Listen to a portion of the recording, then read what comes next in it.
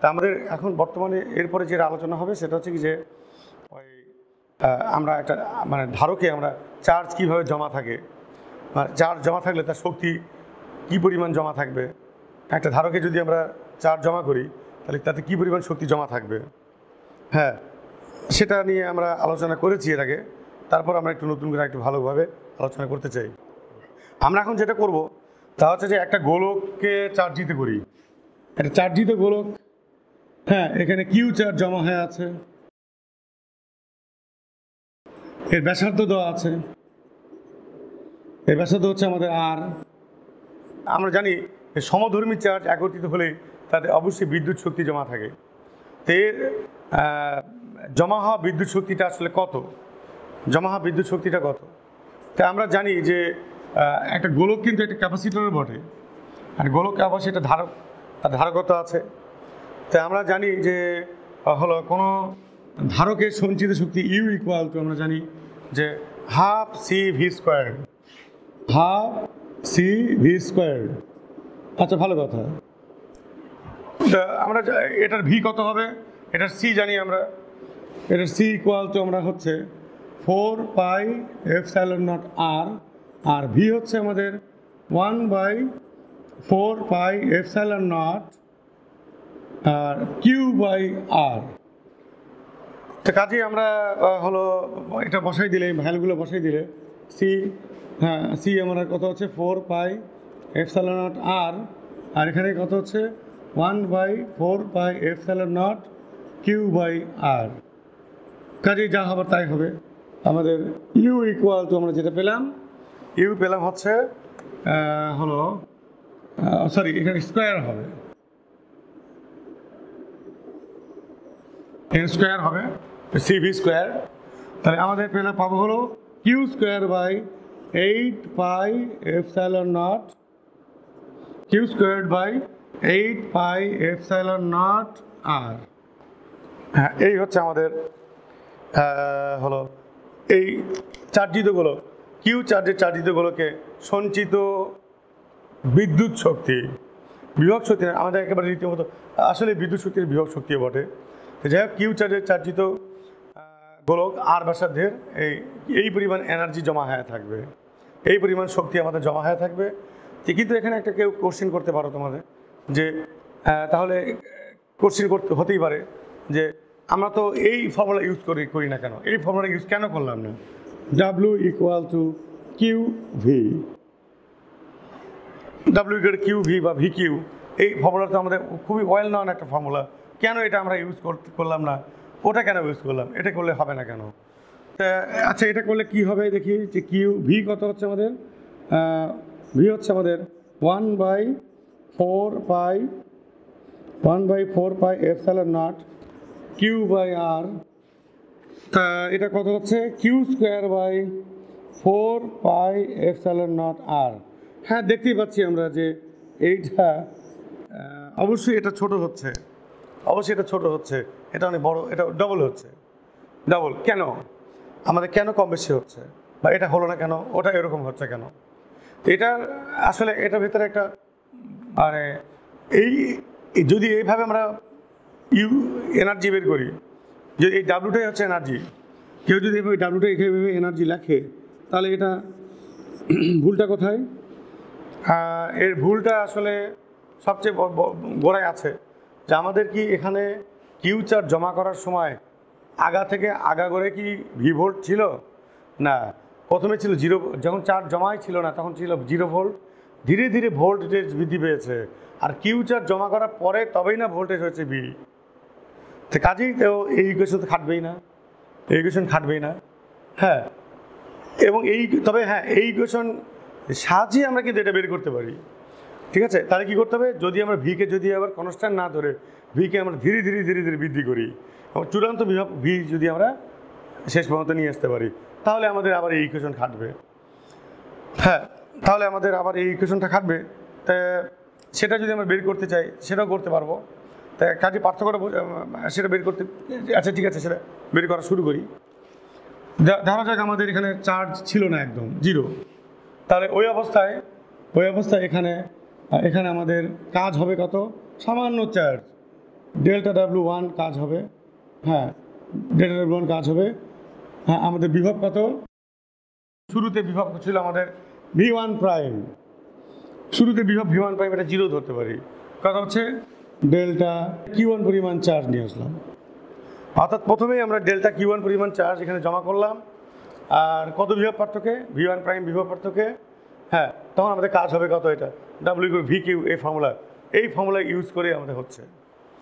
আচ্ছা, কিন্তু আমাদের একবারে চার্জ জমা করতে পারি না, এখানে একটা কথা আছে, ডেল্টা কিউ ওয়ান খুবই অল্প হবে, একবারে আমাদের বেশি করে চার্জ এখানে একবারে আনতে পারবো না, এই জন্যে যে ওই চার্জগুলোকে একত্রিত করতে কিছু এনার্জি ব্যয় হয়েছে।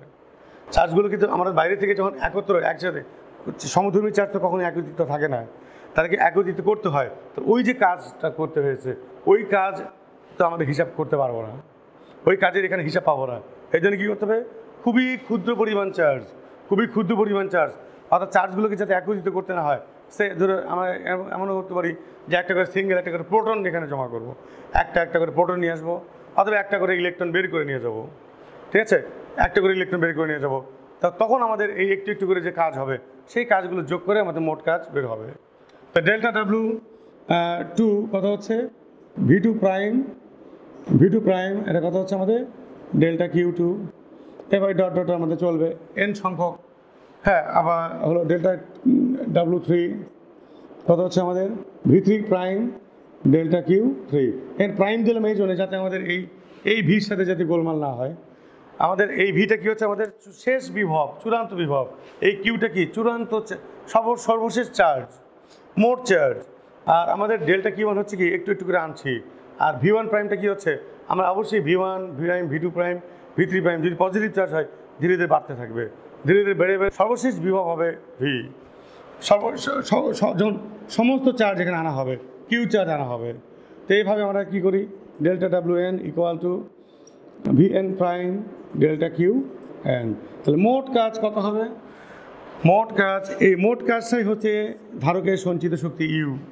হ্যাঁ আমাদের একবারে ইন্টিগ্রেশন করে ফেলি, integration V prime D Q, আর জিরো থেকে কিউ মোট চার্জ সর্বশেষ, এই কিউ হচ্ছে সর্বশেষ চার্জ, কিউ হচ্ছে আমাদের সর্বশেষ চার্জ কিউ। তা আমরা এখন একটু হলো এটাকে এখন ইন্টিগ্রেট যদি করতে চাই, তাহলে ইউ ইকুয়াল টু আমাদের ভি প্রাইমকে অবশ্যই কিউ এর মাধ্যমে প্রকাশ করতে হবে। ভি প্রাইমটা আসলে কি, ভি প্রাইমটা হচ্ছে আমাদের চার্জ জমা করার সময় মাঝখানে কোনো একটা বিভব ভি প্রাইম, আর ভিটা হচ্ছে চূড়ান্ত বিভব, সর্বশেষ বিভব। আর ভি প্রাইম হচ্ছে মাঝখানে চার্জ জমা করার সময়, মাঝখানে আমাদের মধ্যবর্তী সময়ে কোনো এক সময় আমাদের বিভবটা হচ্ছে ভি প্রাইম। তো ভি প্রাইম সমান আমরা লিখতে পারি এভাবে যে C equal to Q by V prime. কিউটা হচ্ছে কি মাঝখানে চার্জ জমা করার মধ্যবর্তী সময়, কোনো এক সময় চার্জ জমা করার মধ্যবর্তী কোনো এক সময় চার্জ হচ্ছে কিউ, আর ভি প্রাইমটা হচ্ছে সেই সময় বিভব ভি প্রাইম। হ্যাঁ এটা কিন্তু এরকম হবে, এটা নিয়ে সন্দেহের কোনো অবকাশ নাই। সি যেহেতু কনস্ট্যান্ট তাহলে সি সমান Q by V, Q by V prime সবই লেখা যায়, সি তো কনস্ট্যান্ট। থেকে আমরা কাজ করি, তাহলে এই যে ভি প্রাইম ইকুয়াল টু, তাহলে আমরা কি লিখবো, V prime equal to Q by C. এইটা আমরা এখানে এই ইন্টিগ্রেশন এখানে ভি প্রাইম বসাই দিব, বসাই দিয়ে আমরা কি পাচ্ছি যে ইন্টিগ্রেশন কিউ বাই সি, এটা কথা হচ্ছে আমাদের ডি কিউ জিরো থেকে কিউ। এখন তো আমরা এটা স্পষ্ট, আমরা একবারেই লিখতে পারি ইউ ইকুয়াল টু কত হচ্ছে Q square by toys C. একবারে আমরা ইন্টিগ্রেশন করে আমাদের লিমিট বসে এই রেজাল্ট পেয়ে গেছি। আচ্ছা, আর Q square by toys C মানেই আমাদের কিউ ইকুয়াল টু আমরা কি জানি, এই যেখান থেকে আমরা কী পাচ্ছি, কিউ ইকুয়াল টু এই ইকুয়েশন থেকে এইখান থেকে কিউ ইকুয়াল টু আমরা লিখতে পারি সিভি। আচ্ছা, কিউ ইকুয়াল টু সিভি লিখলে আমাদের এটা পাবো কত, হাফ সি ভি স্কোয়ার। হ্যাঁ এই তো আমাদের হয়ে গেল এইটা, আর এই যে এইটা একই, এটাই পেলাম আমরা শেষ পর্যন্ত, কাজেই এটা চলবে না, এটা চলবে না। হ্যাঁ এটা হবে যদি আমরা কি করি, এটাই হবে যদি আমরা ক্ষুদ্র ক্ষুদ্র করে চার্জ জমা করে যোগ করি, তাহলে আমাদের মোট এনার্জি বের হয়ে আসবে এবং শেষ পর্যন্ত ওটাই বের হবে। তো কাজেই যে কোনো ক্যাপাসিটরে চার্জ যদি জমা থাকে তাহলে তার এনার্জিটা আমরা এখান থেকে হিসাব করব। তা আমরা এখন একটু অন্য কাজে যাচ্ছি। তা হচ্ছে যে যদি আমরা দুটো চার্জিত গোলক, হ্যাঁ একটা আমাদের ধরো এই আগের থেকে চার্জ জমা হয়ে আছে, ঠিক আছে, এটাতে আমাদের কিউ চার্জ জমা হয়ে আছে, এটার ব্যাসার্ধ R1, ঠিক আছে। এটা হচ্ছে এই গোলকটা হচ্ছে নিউট্রাল, হ্যাঁ আমরা হিসাবে সুবিধার্থে পজিটিভ চার্জই ধরে নিব, কোনো সমস্যা নাই, ঠিক আছে। আচ্ছা পজিটিভ চার্জই ধরে নেব।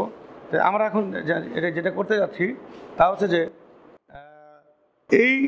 এই গোলকে কি পরিমাণ এনার্জি জমা হয়ে আছে তা আমরা বের করে নিই। তার মানে হ্যাঁ আমরা সবাই জানি U = Q²/8πε0 শূন্য মাধ্যম ধরে নিই R1, এই যে এই গোলকের চার্জ। শুধুমাত্র আমরা এই গোলকে চার্জ জমা করে ফেলেছি, শুধুমাত্র এই গোলকে আমাদের পজিটিভলি চার্জ আছে। এখন আমরা করব কি, হ্যাঁ এই গোলকের ব্যাসার্ধ মনে করো R2 আলাদা, তো যদি আমরা ওই তার দিয়ে যদি যুক্ত করে দিই তাহলে আমাদের অবশ্যই এই গোলক থেকে পজিটিভ চার্জ ওই গোলকে চলে যাবে বা ওই গোলক থেকে নেগেটিভ চার্জ এখানে আসবে এবং এদের মধ্যে চার্জের আদান প্রদান হবে কতক্ষণ পর্যন্ত, যতক্ষণ না পর্যন্ত এদের মধ্যে বিভব সমান না হয়, যতক্ষণ না পর্যন্ত। আচ্ছা এই গোলকের বর্তমান বিভব হচ্ছে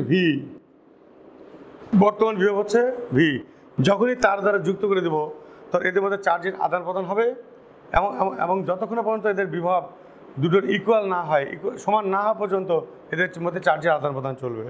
তো ধরে নাও ধরা যাক, এবং এটা খুব অল্প সময়ের মধ্যেই হবে, আমরা ধরে নিই এটার ব্যাসার্ধ R1 আর এটার ব্যাসার্ধ কত হচ্ছে আমাদের R2, তার দিয়ে যুক্ত করে ফেললাম, ব্যাস। তার দিয়ে যুক্ত করার সাথে সাথে এটারও বিভব হলো V', এটারও বিভব V', হ্যাঁ এখন এদের মধ্যে চার্জের আদান প্রদান বন্ধ। তাহলে তখন আমাদের এর ফলে কী হলো, এটা Q1 চার্জে চার্জিত হলো, এটা Q2 চার্জে চার্জিত হলো। হ্যাঁ যেহেতু এদের ব্যাসার্ধ আলাদা, ব্যাসার্ধ যদি সমান হতো তাহলে কিন্তু চার্জও সমান জমা হতো, বিভব সমান হওয়ার জন্য তখন চার্জ সমান হওয়া লাগবে। কেন, আমরা জানি যে একটা গোলকের বিভব V কত হচ্ছে আমাদের 1/4πε0 Q/R, হ্যাঁ কিউ চার্জের চার্জিত গোলকের বিভব অবশ্যই ব্যাসার্ধের উপর নির্ভর করে। তো যেহেতু ব্যাসার্ধ আলাদা কাজে বিভব সমান হওয়ার জন্য চার্জ অবশ্যই এদের আলাদা হয়ে যাবে। আচ্ছা তাই আমাদের তার দিয়ে যুক্ত করার ফলে সাথে সাথে আমাদের এটা কিউ চার্জে চার্জিত হলো, এটাও কি Q2 চার্জে চার্জিত হলো, এটাও Q2 চার্জে চার্জিত হলো। তবে অবশ্যই আমাদের একটা মনে রাখতে হবে যে Q = Q1 + Q2, এটা আমাদের মনে রাখতে হবে। হ্যাঁ আর এটার ধারকত্ব C1, এটার ধারকত্ব ধরলাম C2, ধারকত্ব আমরা বুঝতে পারলাম। তা আমাদের এখন প্রথম কাজ হলো যে এই গোলক দুটোতে আমাদের চার্জ জমা হয়েছে কিভাবে, কোন নিয়ম অনুসারে চার্জ জমা হয়েছে। হ্যাঁ আমরা কিন্তু খুব সহজেই এটা বের করতে পারি, এই গোলক দুটোতে চার্জ জমা হয়েছে কোন নিয়ম অনুযায়ী, নিয়মটা আমরা সহজেই বের করতে পারি। যেহেতু এদের দুটোর বিভব সমান, আমরা জানি যে বিভব সমান হলেই চার্জের আদান প্রদান বন্ধ হয়ে যাবে, চার্জের আদান প্রদান বন্ধ হবে, একসময় সাম্যাবস্থায় তো আসতেই হবে এবং সেটা খুব অল্প সময়ের মধ্যেই হবে। তা আমরা দেখি যে যেহেতু V', আমরা দেখি বাম পক্ষে V' লিখতে পারি 1/V' লিখতে পারি যে 1/4πε0 আর এখানে আমাদের Q1/R1। আচ্ছা এটা V', আচ্ছা এটা হচ্ছে বাম পক্ষে। ডান পক্ষে V', এই যে এই গোলকের জন্য V' = 1/4πε0, এটা হচ্ছে Q2/R2। V' দুটো তো ইকুয়াল, V' দুটো সমান, V' দুটো যদি সমান হয় তাহলে আমরা কি করতে পারি, এই দুটো সমান করে দিই। এই দুটো সমান করে দিলে তো আমরা দেখতে পাচ্ছি 1/4πε0 1/4πε0 চলে যে কি থাকবে, এই যে Q1/R1 = Q2/R2। খুব একটা ইম্পর্টেন্ট একটা ইকুয়েশন। হ্যাঁ এখানটা আমরা কি পাচ্ছি যে Q1/Q2 = R1/R2, অর্থাৎ আমাদের দুটো গোলকে চার্জ জমা হবে। দুটো গোলক যদি আমাদের সংযুক্ত করা থাকে তার দ্বারা চার্জিত গোলক, তাহলে এদের মধ্যে জমা হওয়া চার্জের পরিমাণ এদের ব্যাসার্ধের সমানুপাতিক, ব্যাসার্ধের অনুপাতে। ব্যাসার্ধ যত বড় হবে জমা হওয়া চার্জের পরিমাণও তত বড় হবে। ব্যাসার্ধ ছোট হলে চার্জও যেগুলোকে ব্যাসার্ধ ছোট সেইগুলোকে চার্জের পরিমাণও ছোট, সমানুপাতিক হারে চার্জ জমা হবে, ব্যাসার্ধের সমানুপাতিক হারে চার্জ জমা হবে। এটা আমাদের জন্য একটা ইম্পর্টেন্ট ইকুয়েশন।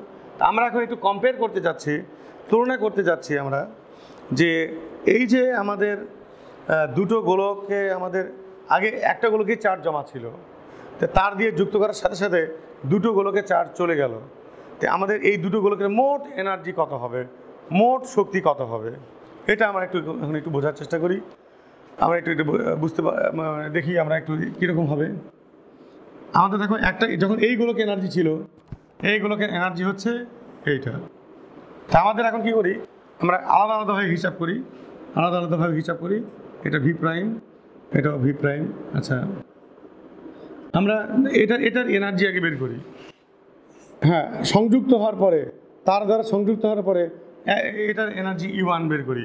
হ্যাঁ, এটার এনার্জি E1 কত হবে, আমাদের এই যে এই ইকুয়েশন অনুযায়ী করব, Q1²/8πε0 R1, আর ওটার এনার্জি কত হবে, U2 হবে Q2²। হ্যাঁ, এখানকার চার্জ হচ্ছে Q2² হ্যাঁ আমাদের হবে 8πε0 R2। আচ্ছা, তা টোটাল এনার্জি ইউ প্রাইম কত হবে? ও আচ্ছা, এখানে আমরা একটু মডিফাই করতে পারি, একটু সম্পর্ক, যেহেতু আমাদের এটা জানা আছে, তা আমাদের সেজন্য আমরা এটাকে একটু মডিফাই করতে পারি আমাদের এটা ব্যবহার করে, যে Q2/R2 = Q1/R1। তাহলে এটার সাথে একটু আমাদের অনেকখানি কাছাকাছি হবে, এটা আমাদের ক্যালকুলেশন হিসাব করতে সুবিধা হবে।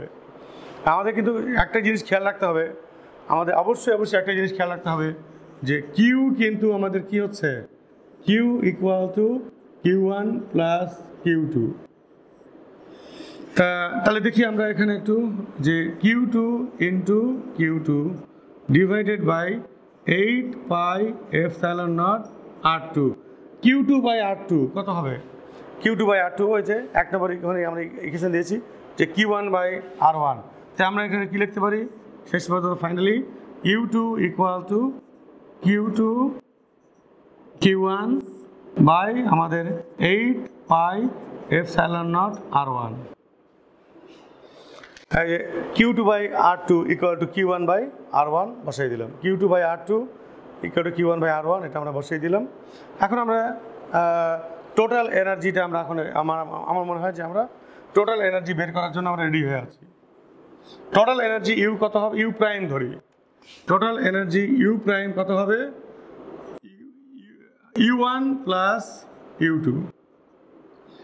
তো E1-এ আমরা যোগ করার সময় দেখি যে E1-এ কত হচ্ছে, Q1²/8πε0 R1, আর Q2 Q1 8πε0 R1। আমরা না লিখি যে Q1²/8πε0 R1 + Q2 Q1 8πε0 R1। আমরা যদি এখন Q1/R1, এই যে Q1/R1, এখান থেকে Q1/R1 পুরোটাই যদি কমন নেই, তাহলে আমরা কি পাবো? হ্যাঁ, খুব ভালো একটা জিনিস পাচ্ছি, Q1/8πε0 R1। হ্যাঁ, Q1 + Q2। তা আমাদের এরপরে হবে Q1/8πε0 R1 total energy Q prime. তা আমরা বললামই, তো কী দেখতে পাবো, এই যে Q1 + Q2টা কি, Q1 + Q2 হচ্ছে এই টোটাল চার্জ Q। কাজেই আমরা এখানে লিখতে পারি Q প্লাস আমাদের টোটাল এনার্জি আমাদের বের হয়ে গেল। তা আমরা একটু দেখি, U প্রাইম =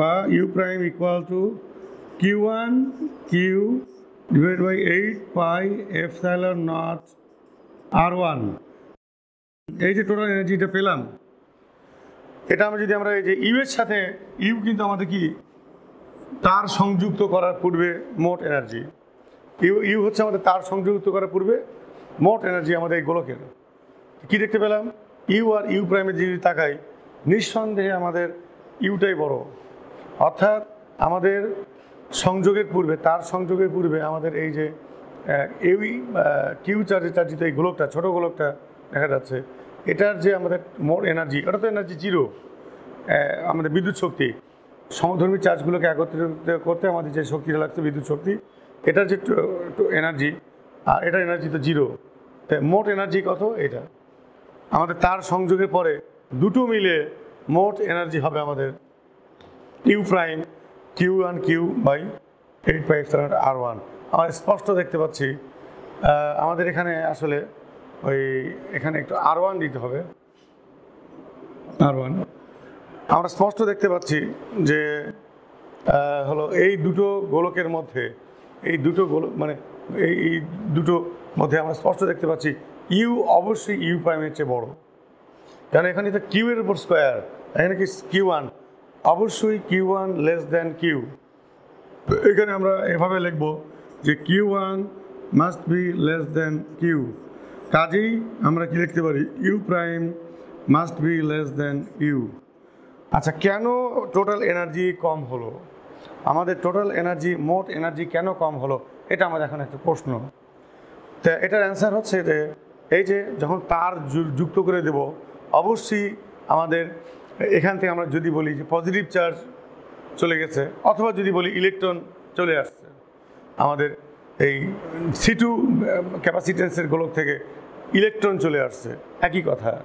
ইলেকট্রন চলে আসার সময় এই তারটা গরম হয়েছে, এই তারে আমাদের শক্তি ব্যয় হয়ে গেছে, তারে আমাদের শক্তি ব্যয় হয়ে গেছে, তো যার জন্য আমাদের ইউ প্রাইমটা কী হয়েছে, অবশ্যই ইউ এর চেয়ে ছোটো হয়ে গেছে। আচ্ছা, তা আমরা এখন দেখি যে এটা কম্পেয়ার করি যে কতটুকু ছোট হলো, কতটুকু ছোট হলো সেটা আমরা একটু কম্পেয়ার করি। যে আমরা দেখি you by you prime equal to আমরা লিখব ওই যে উপরে আছে কিউ স্কোয়ার বাই 8πε0r1, আর নিচে আমাদের হলো এই Q1 কিউ, আর এটা কত আমাদের 8πε0r1। হ্যাঁ, আমাদের সব মিলে ইউ বাই ইউ প্রাইম এই যে কিউ বাই Q1, এখানে তো আরও স্পষ্ট বোঝা যাচ্ছে, এখানে আরও স্পষ্ট বোঝা যাচ্ছে আমাদের ইউ আর ইউ প্রাইমের অনুপাত বা ইউ আর ইউ প্রাইমের মধ্যে সম্পর্ক হবে, এটা যে স্পষ্ট বোঝা যাচ্ছে যে এখানে দেখতে পাচ্ছি Q is greater than Q1, Q is greater than Q1, অতএব অবশ্যই you is greater than you prime. আমার কতটুকু বড় সেটা এখানে স্পষ্ট, এবং ইউ আর ইউ প্রাইমের মধ্যে সম্পর্কটা আমরা এইভাবে লিখতে পারি, you equal to Q by Q1 into you prime, এটাও লিখতে পারি আমরা।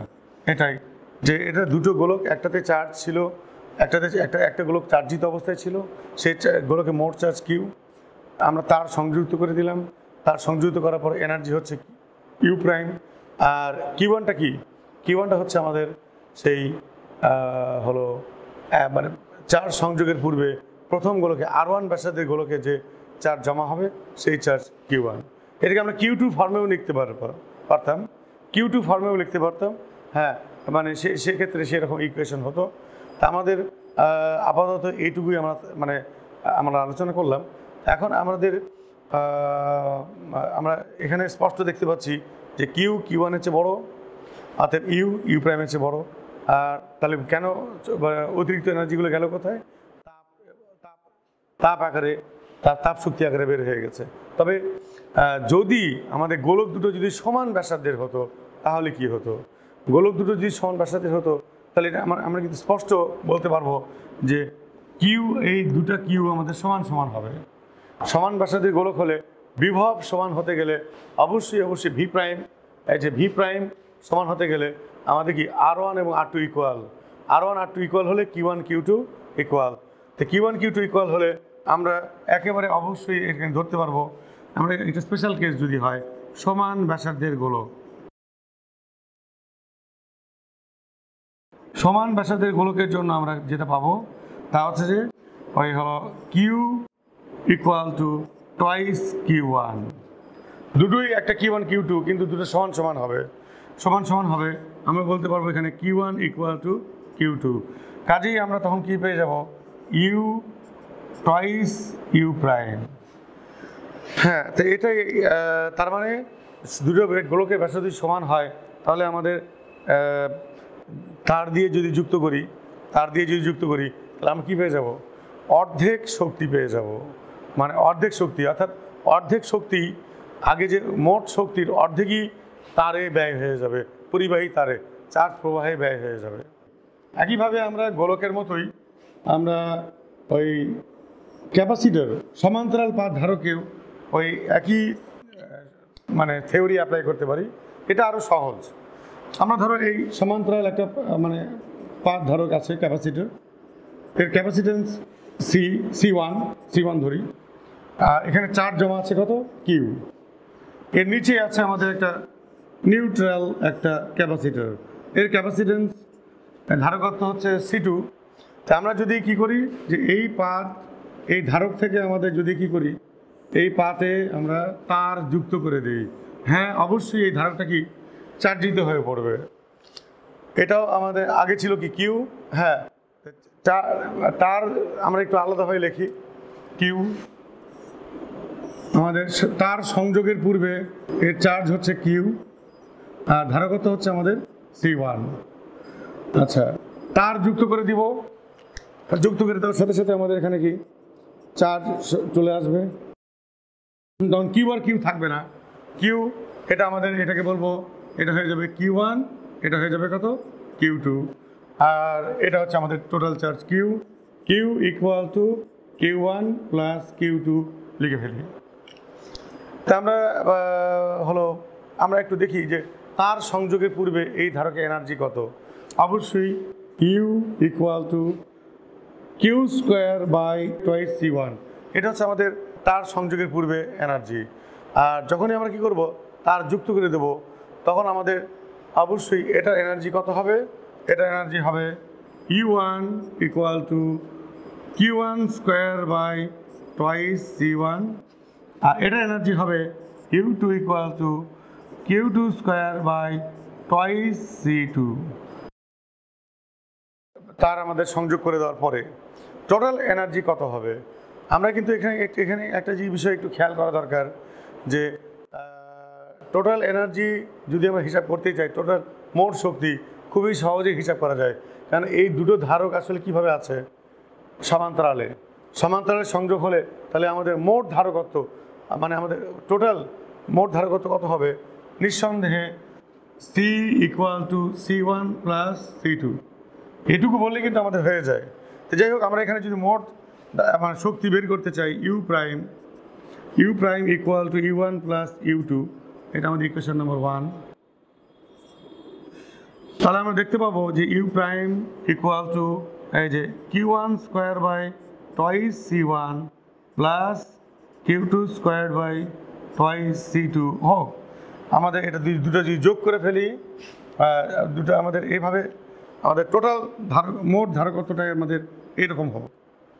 হ্যাঁ, কিন্তু এটা আমাদের অবশ্যই কার সমান হয়ে যাবে, আমরা যদি বলি এই দুটো যোগফলটা, এই চার্জ মানে এটার এই দুটো ধারক যদি আমরা একত্রে যোগ করি, আমাদের কিছুই না, আমরা এই পাতে যোগ করে দিলাম, এই পাতের সাথে যোগ করে দিয়ে নতুনের ধারক তৈরি হলো, যার ধারকত্ব কত হচ্ছে C।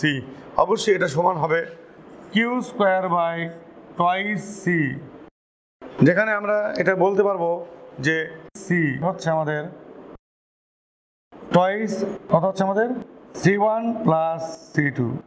স্পষ্ট দেখতে পাচ্ছি আমরা যে U is greater than U prime. এখানে আমাদের এটা একেবারে ক্লিয়ার যে ইউ যেহেতু আমাদের নিচে আমাদের কি C2 চলে আসছে, C2 আমাদের C1 এর সাথে C2 যোগ হয়েছে, এখানে শুধু C1, কাজেই আমরা এখানে লিখতে পারবো যে U is greater than U prime. এখানে ওই গোলকের মতো ব্যাখ্যা যে কি, যে আমাদের যখনই তার যুক্ত করে দিয়েছি, এখানে চার্জ গতিশীল হওয়ার ফলে এই তারগুলো গরম হয়ে গেছে, গরম হয়ে সেই শক্তি ব্যয় হয়ে গেছে। এখানে আমরা একইভাবে কাজ করতে পারবো। তবে হ্যাঁ, সম্পর্কটা কত হতে পারে, ইউ আর ইউ প্রাইমের মধ্যে সম্পর্ক যদি আমরা করতে চাই তাহলে আমাদের সেটা কত হবে